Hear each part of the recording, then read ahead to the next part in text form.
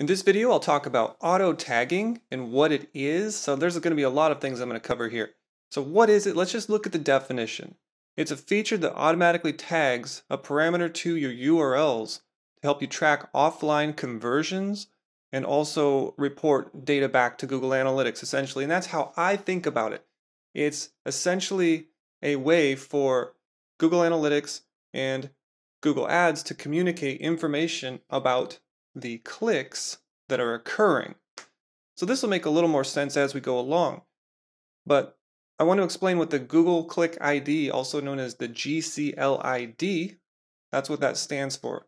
If you ever see a URL that has GCLID equals and then some random characters, about up to 100 characters, that's the Google Click ID. That's a unique identifier that has a whole bunch of information packed into it, and then Google Ads sends that to Google Analytics to unpack and put in the reports, give you information about that click, and so on. That's how I think about it. There are a lot of benefits to using auto tagging versus manual tagging. So your options are you can manually tag your URLs or you can use auto tagging. And the options are pretty obvious. Like I've seen so many times where people are manually tagging and they don't do it right. It's hard to keep track of all the final URLs in your account and keep their tracking perfectly accurate. And especially when you're using Google Ads Editor, you're doing bulk changes, one simple change that you didn't really pay attention to or you didn't go back and double check could absolutely break your tracking if you're relying on manual tagging. There's a lot of other, I think the main benefit is you get more information put back into Google Analytics. That's super helpful. I'll show you what I mean here in a little bit also. Take question mark equals and then some random string of characters. Let's actually go to, let's say, the blog. Okay, so I'm going to append parameters to the URL. I hit enter, and basically if your site doesn't break, you're good. You want to test it out on a few pages, because I've seen where you do this and your site will not support these parameters. And what we're looking for is this GCLID equals and whatever. So if that didn't break your site, you can use auto tagging. But you can also like manually tag your URLs, like I said, so you don't have to use auto tagging, and there are situations for some people that they have to turn it off. And they lose out on a lot of information, but here's what would happen if you were to manually tag.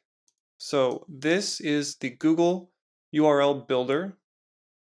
It is where you put a URL in, and you can define up to 5 parameters: source, medium, term, content, and campaign.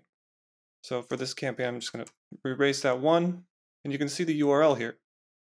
So if I were going to take this URL, I could go into my account, put that as the final URL, and I would do that for every single ad. I would be manually tagging.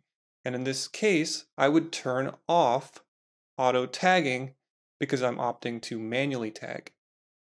So that's kind of it in a nutshell.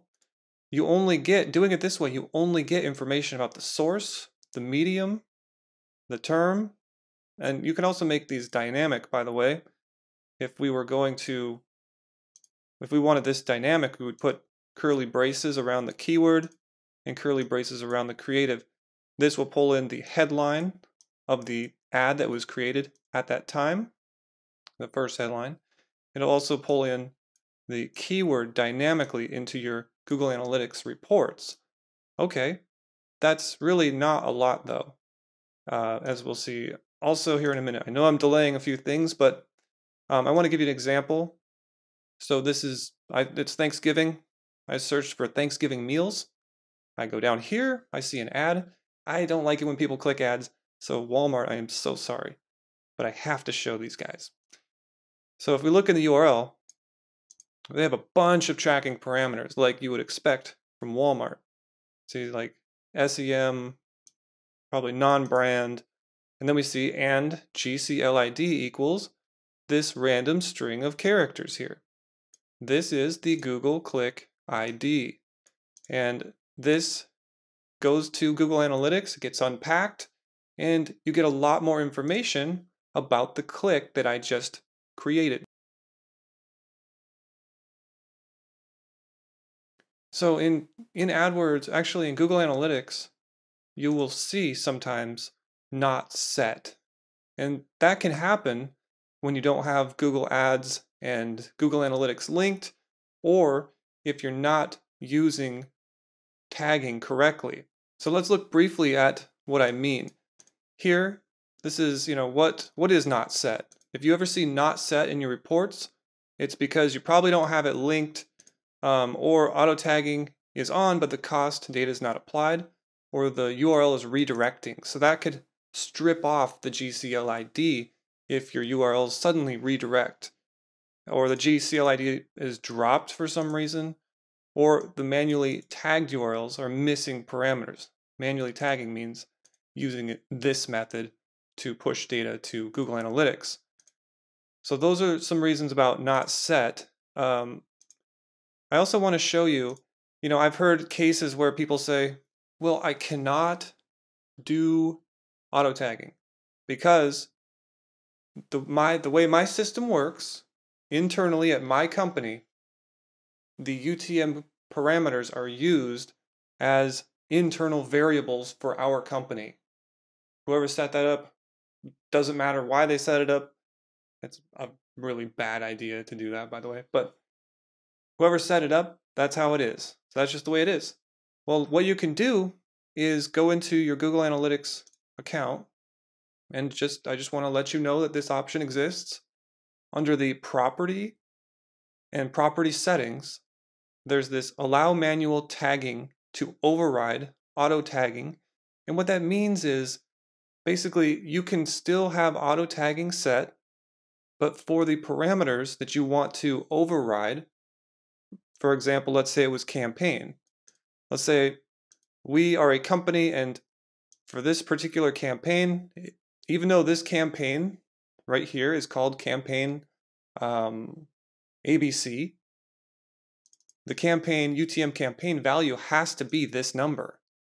So what we can do is check that box here to override the auto tagged value. If it was campaign ABC, the name of this campaign, then that would be put in the report, but we can override campaign ABC by manually defining this here. And that's what that means when you set that checkbox here. So lastly, I know this is very long-winded, but I wanted to be very thorough with this topic because it's a topic of confusion. How do you actually set auto tagging real quick? Go to your campaigns. In the interface here, we're at the campaigns section. Go to settings.